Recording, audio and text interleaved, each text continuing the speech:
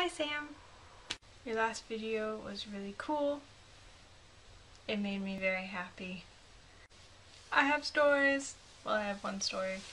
So, I was at my uncle's house, and my aunt and uncle are like really rich. And so it was the first time I've been to their house in a while.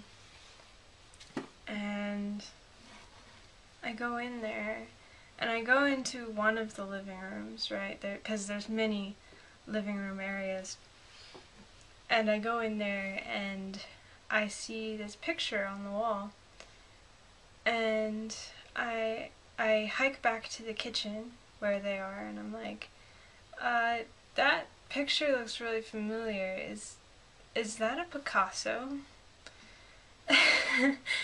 And everyone's standing around the table, and my uncle goes, "Which one? They're both Picassos."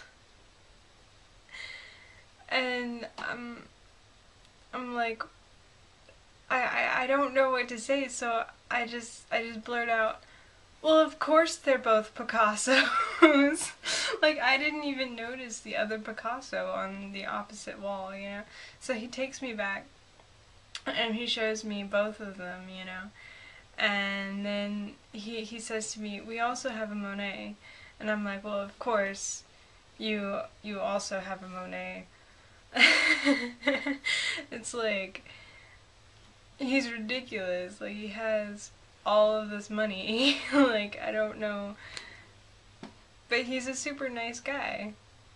And my aunt's super nice too. They're really cool people, and they collect all of this stuff. Picassos and Monets and just different really cool stuff. He has like all of these swords, right? And they're like Chinese beheading swords, and just really ancient stuff, like artifacts. And it was so cool getting to like handle them and like swing them around and play with them, even though it should probably be in a museum somewhere. Like, it was ridiculous. It was like a playground for adults. He also had like all of these super nice guitars and smoking pipes, and just like, he just collects everything that's remotely cool, and it was amazing seeing the collection. But yeah, that's my story. I got this close to a Picasso. Two Picassos at that. Cheerio.